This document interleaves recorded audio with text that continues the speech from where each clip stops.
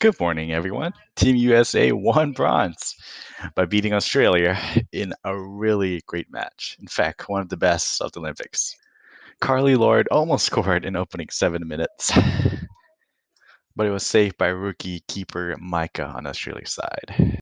Megan Rapinoe scored first blood with a corner kick that's reminiscent of David Beckham. She curved the ball directly into the goal from a corner with no help from her teammates. It just went straight in the ball, and that is a tough shot to curve the ball in.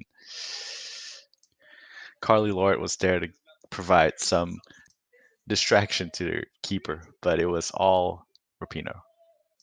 Australia quickly answers by firing a shot straight at our keeper and deflected off her right hand. The ball came at such force that even the deflection went straight into goal. Megan Rapinoe then capitalized on an Australian defense mistake, took the ball from them within the penalty box, and scored from just within the penalty box. A glorious strike. Megan was so excited you can actually see her saying F yeah on camera on national TV.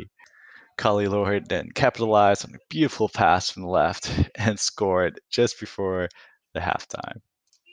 Australia was not down for the count though and clawed their way all the way back up, only to lose 4-3 at the end. Australians were heartbroken because right at the end there was a chance for either a penalty or a corner kick, but the keeper decided to call the match over.